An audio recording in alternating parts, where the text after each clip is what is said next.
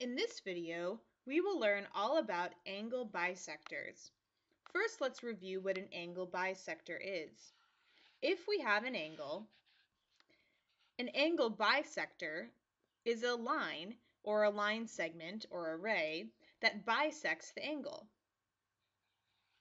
That means it cuts it exactly in half so that this angle would be congruent to this angle.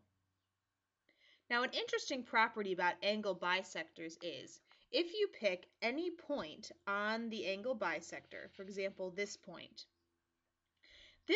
will be equidistant from the two sides of the angle. So that means the shortest distance from that point to this side of the angle, which would have to be a line segment perpendicular to that angle side, is the same distance as the shortest distance to the other side of the angle, which again would have to be a perpendicular line segment. So that means these two segments are congruent. And it will be the same no matter where you pick this point. So if you pick a point down here and try to figure out the shortest distance from this point to the bottom part of the angle, which would have to be a perpendicular line, and same thing over here, these two line segments will be congruent. The converse of this property is also true. So if you have an angle and you have a line that you don't necessarily know is the angle bisector, but you do know that there's a point on the line that is equidistant from the two parts of the angle, that means that this original line must be the angle bisector.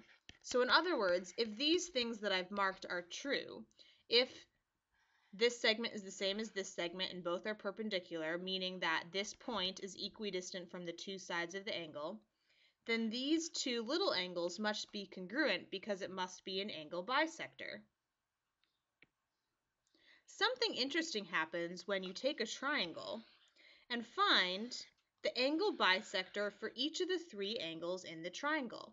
Let's go into Geometer's Sketchpad to investigate this.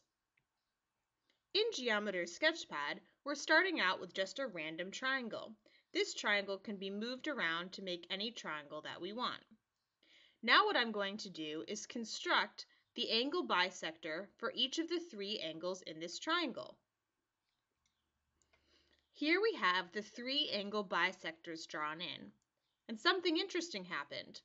All three angle bisectors intersect in a point, and this point is called the incenter of the triangle. And even if we move the triangle around, notice that those three lines still intersect in one point. And you have to appreciate that that is unusual. Usually when you have any three random lines, they will not all intersect in the same point. If you notice this point, the incenter is always inside of the triangle, no matter how I move the triangle around. And there's something else interesting about this incenter point. The incenter is actually the center of a circle that intersects all three sides of the original triangle. So I'm going to construct this circle now. And notice that it exactly hits all three sides of the triangle. No matter how I move the triangle around, that circle stays exactly inside the triangle and always touches all three sides. This means that the incenter is equidistant from all three sides of the triangle. So it's the same distance away from all three sides of the triangle. So the three angle bisectors of a triangle intersect at a point called the incenter. And the incenter is interesting because it's the center of a circle that passes through all three sides of the original triangle, and the incenter is equidistant from each side of the triangle.